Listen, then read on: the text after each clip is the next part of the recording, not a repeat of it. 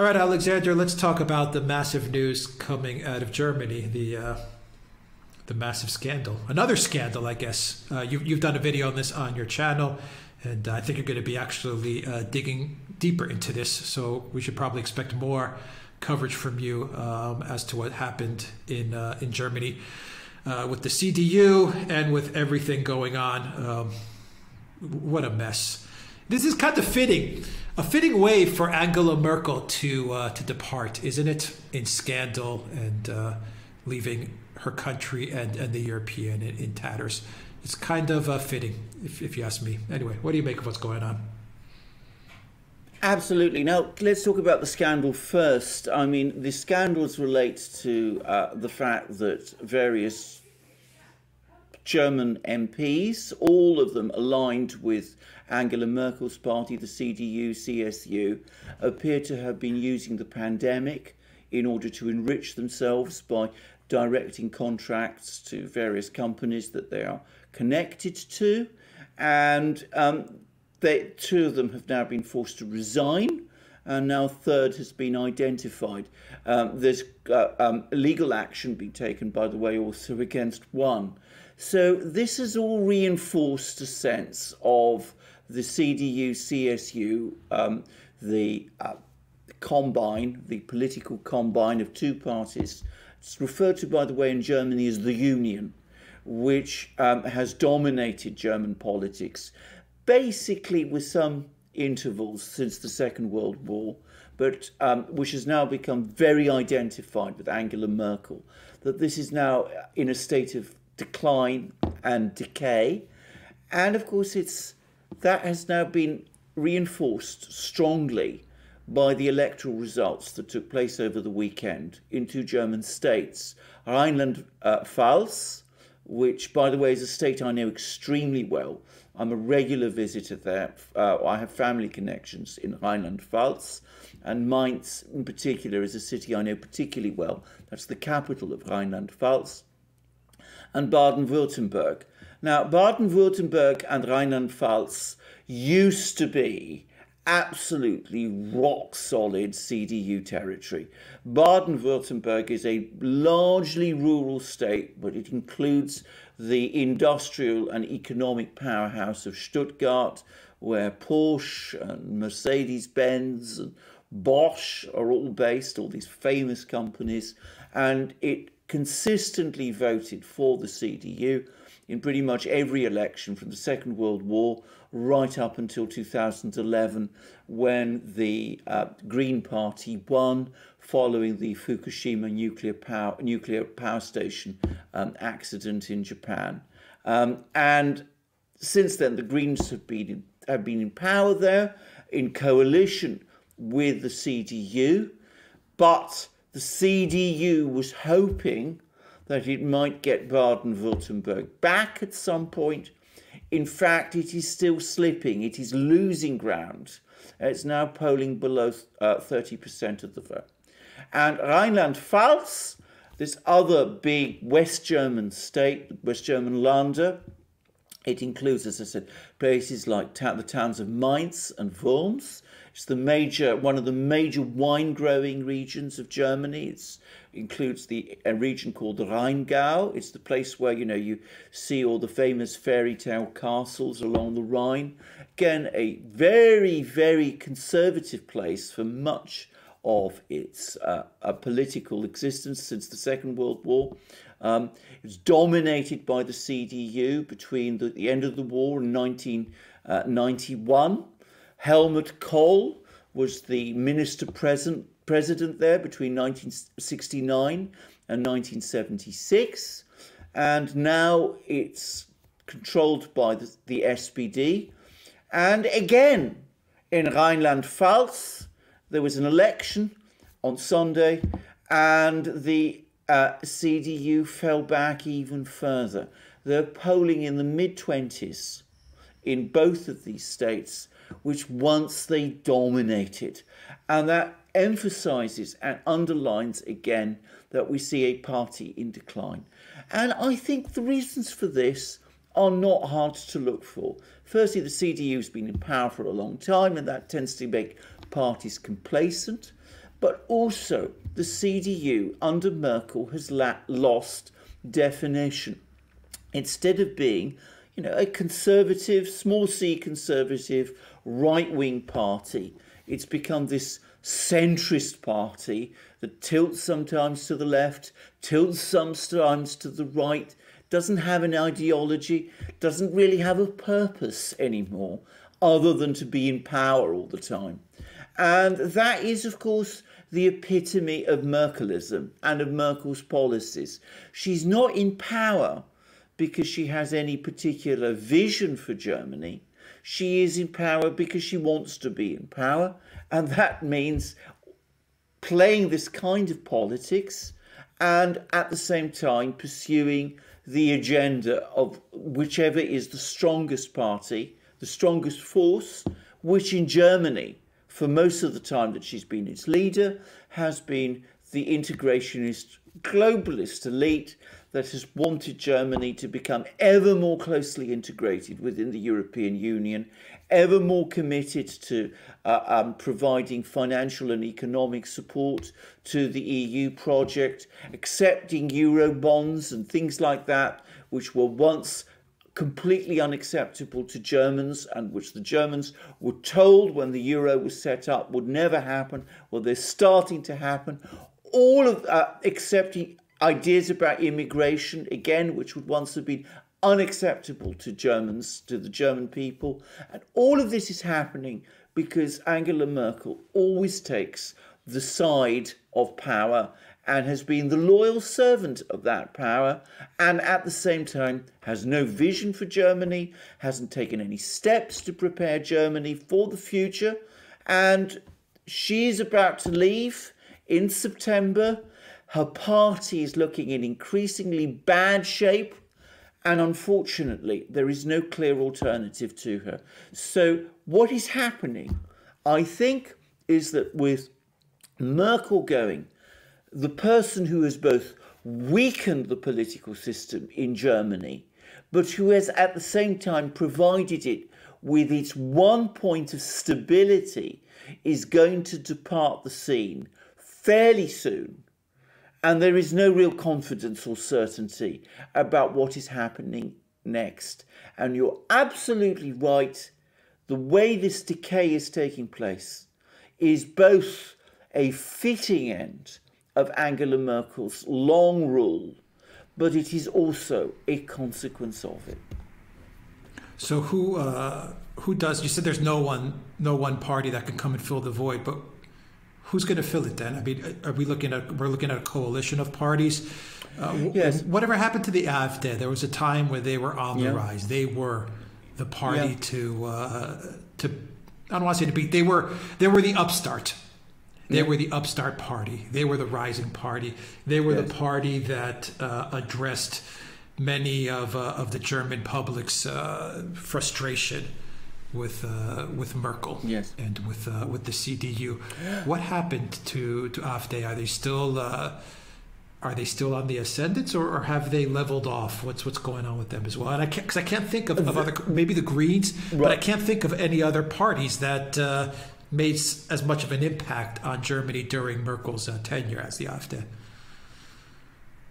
That's right. Now, let's talk about the AfD, because the AfD is in fact the official opposition. It sounds extraordinary to say this, but in the Bundeswehr, they are the official opposition to Merkel's government, which is this grand coalition of the SPD and the CDU, Merkel's party. But unfortunately, the AfD came to this position unprepared, it's deeply factionalized. Its members have quarreled with each other. There's many divisions about what sort of direction they want to take. And given the extraordinary pressures that the German political establishment places on a party like the AfD, I'm afraid quarrelling amongst themselves was about the worst mistake they could possibly have made. Instead of uniting and focusing on challenging Merkel's party, they've never really sorted out what kind of party they actually are. My impression is that the AfD is still an extremely powerful force in the states that make up what was once the former East Germany. It's still very much in the ascendant there. But in Western Germany, in the former Federal Republic of West Germany, the country of West Germany, where it was also at one time making a serious breakthrough. I mean, it's not just leveled off in these two regional elections, it's actually lost ground. It's still a force, it's still able to win around 10%, a bit less than that, just under 10% of the vote in these two states. But it is not rising and challenging the German political establishment as it once seemed that it might do. Instead, what we're getting is a rearrangement, like a kaleidoscope, of the German political system, but without any coherent centre. So what will happen after the elections in September 2021 is we could conceivably see the CDU soldiering on, this time in coalition perhaps with the Greens, who are a problematic party in themselves. I mean, they're not a party with, in my opinion, very many real ideas about how to take Germany forward, because essentially they're still very much a party focused on ecological issues. But we could conceivably see that, which would be, in a way, a continuation of Merkelism and of Merkel's stagnation. There is now an alternative being talked about, which is of a new government being formed in September, without the CDU, led possibly by the Greens, but including the SPD and including also the FDP, which is Germany's liberal party. It's the sort of pro-business party in Germany.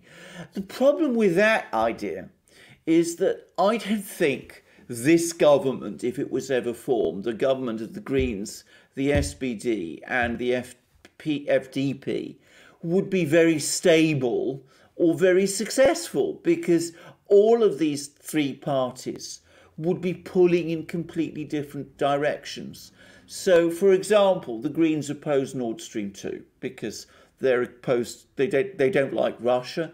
They don't want to see carbon-based, fossil fuel-based energy coming to Germany. They're all into wind farms and solar power and things like that.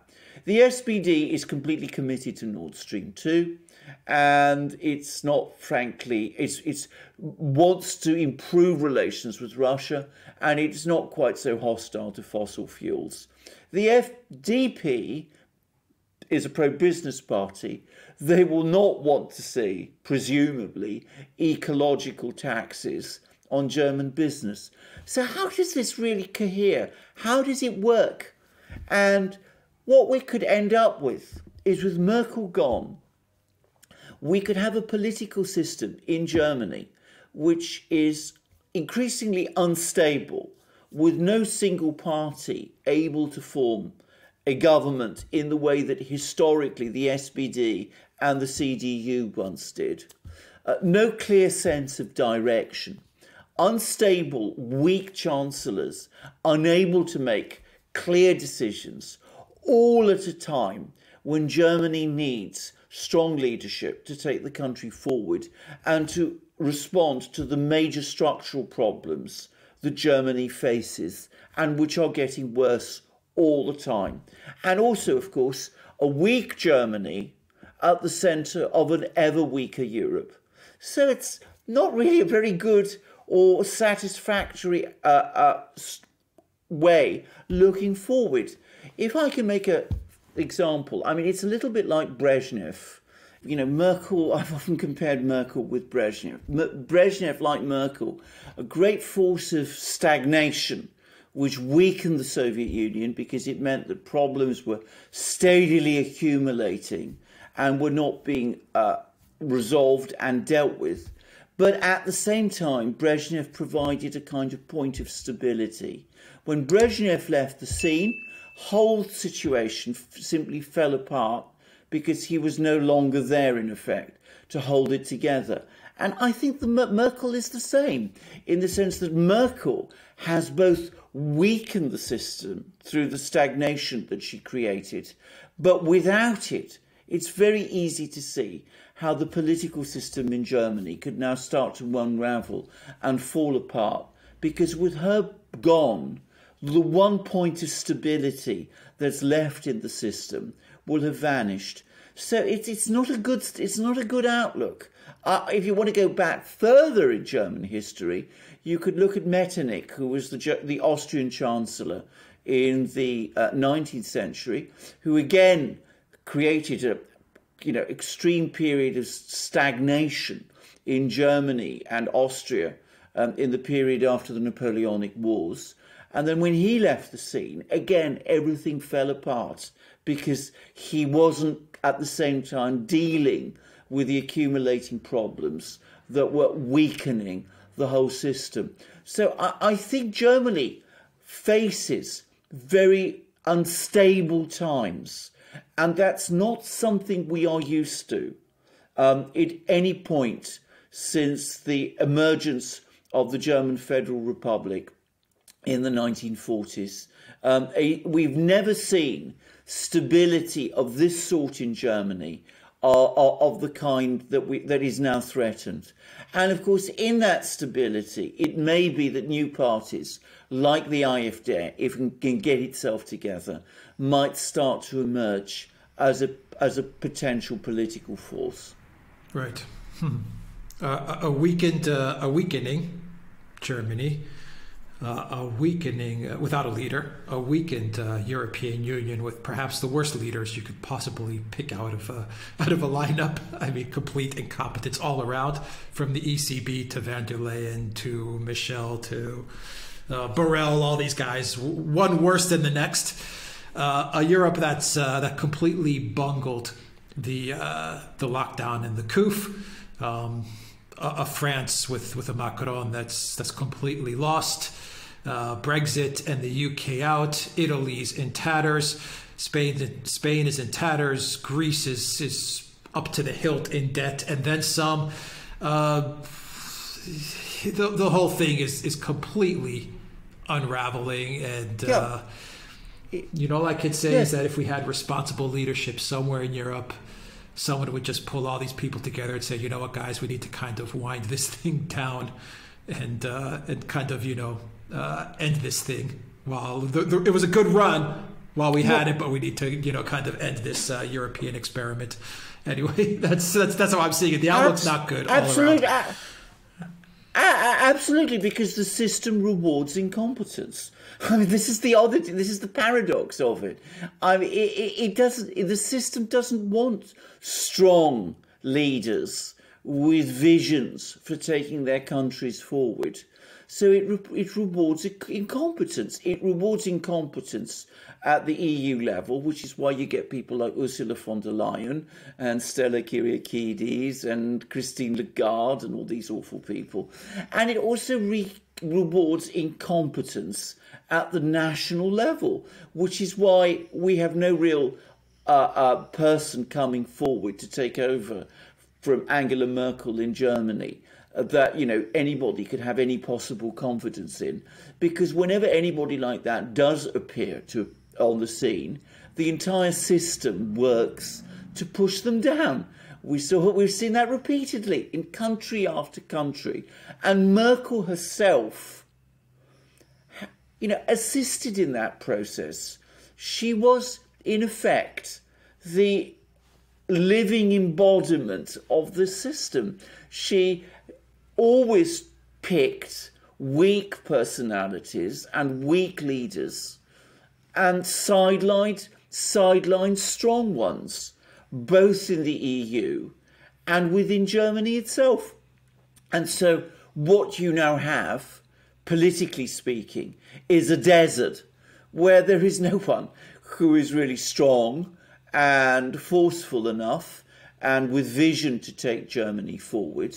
Because if there had been anybody like that in Germany, Merkel would have made absolutely sure that they were done away with, that they were pushed to the sidelines, because that is what she consistently did. She reproduced in Germany the system that exists throughout the European Union, of which, of course, she was also. I mean, she's also an architect of that system too. Merkelism is a reality in Germany. It's also a reality within the EU. And always remember that the globalist, integrationist current, the movement, the people who support that, want it that way. They don't want strong leaders who might say no to them. The very last thing they want to see is someone with the force of personality of a Viktor Orban in charge in Berlin. I mean, that for them is the stuff of nightmares. So we're going to see progressive decline and decay unless and until there's a final break with this thing, of which at the moment there is no sign. It may be that once it gets its act together, the AfD will achieve that, but it hasn't done so for the moment. All right. Big story. We'll continue to monitor it. Alexander Mikkers, thank you. A big story and an evolving one. I mean, there are going to be more regional elections between now and the national elections in September in Germany. I believe there's 6 coming. And of course, it's always possible, there's still time for the AfD to get its act together. I would add there's also the other party to the left, which is Die Linke, which is also very based in Eastern Germany, and which originated from the old East German Communist Party. Having said that, there are some really rather intelligent people in it, but it too has been divided, and it too has failed to make a real electoral breakthrough. But conceivably, because it too is critical of the Merkel system, it might start posing a challenge from the left, just as the AfD starts to pose a challenge from the right. At the moment, that isn't happening, but there is still time. All right, guys, go to the Duran shop, pick up some merchandise, maybe pick up a nice hoodie, nice sweatshirt like what Alexander is wearing, or a magic mug to boost your geopolitical IQ by thousands upon thousands of points.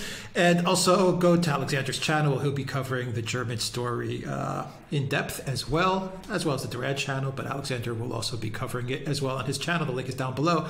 Check out my channel down below as well. Check out PayPal, Patreon, Subscribe Star, Bitcoin, Ethereum, Hex, Litecoin. We got all the coins in there. So, you know, anyone that wants to help out the Duran, donate, I don't know, maybe 10, 20, 50, 100 Bitcoins.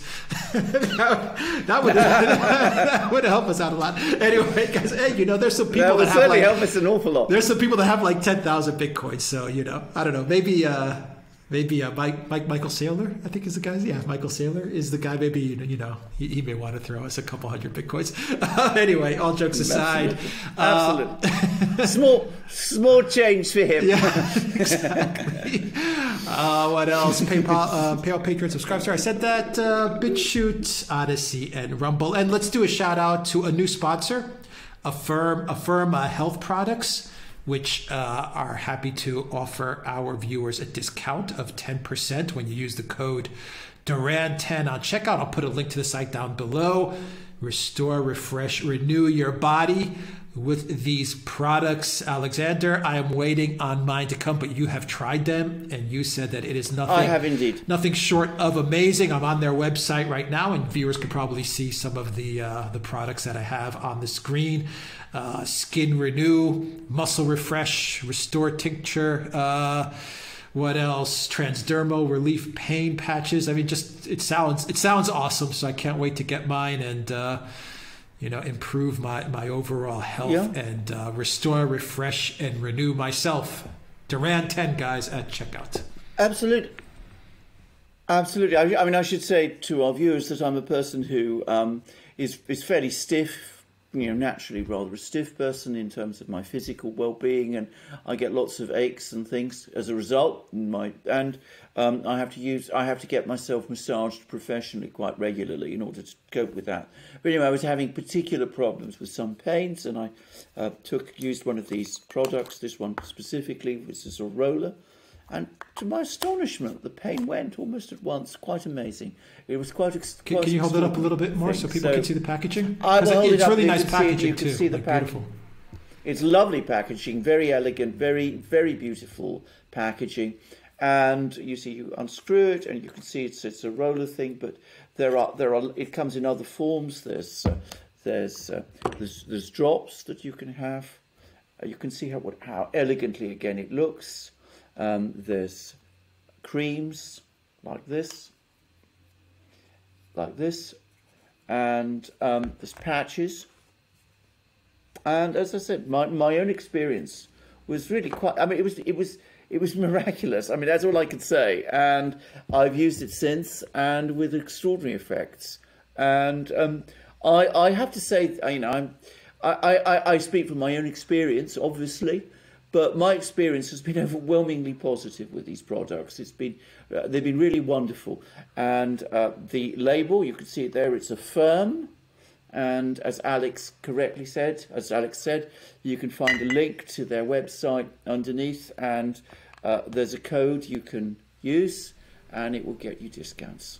And it's from the United States, but I believe they do ship international to most places. I believe they do ship. Yes, but it will ship out of the United States, guys. And just look for the discount code Duran10. That's it. And of course the Duran shop. Don't forget the Duran shop, guys. All right, take care. Of course, there absolutely are famous magic mugs and all the wonderful products you will find there. All right, take care, everybody. Bye-bye.